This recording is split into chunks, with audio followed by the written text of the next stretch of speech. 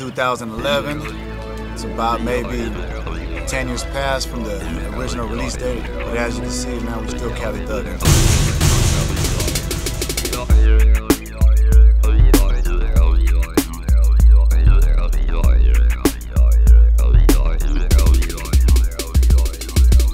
Cali Thuggin', that motherfucker's tight.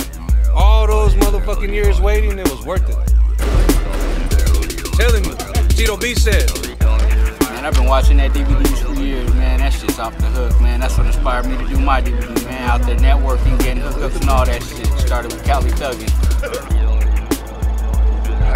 That Cali Thuggin' DVD, man, is off the fucking hook. Man, we got the homies, they got the cars, they got the bitches, everything shows all in one DVD. Trip on it. We got classic footage 10 years in the making. 10 years later, you know what I'm saying? DVD is coming out, and you guys gonna be blown away, you know what I'm saying? You see a motherfucker with best tattoos, man, but this is good though, because we still Cali thuggin'.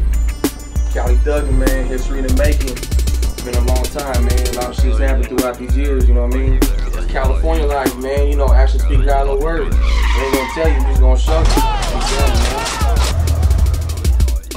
Once again, man, for those ones who don't know me, man, my name's Kick Dog, 40 caliber, all motherfucking day, 50 on face, family. That's how we get down out here, man. We out here doing this for our homies anyways, you guys know that.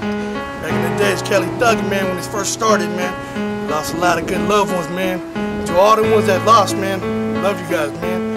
Ain't nothing but love. It's always gonna be that way. Never forget you guys. It's just how we do. And no one can replace you. Hopefully it will blow up for you nationwide. And then what does that mean for you? I mean, what are the plans, you know, after, once this is released? Man, we're gonna stick in the game, man. A lot of projects. We got a lot of projects coming out. We got a movie called Cali Thuggin'. I mean, just like the album.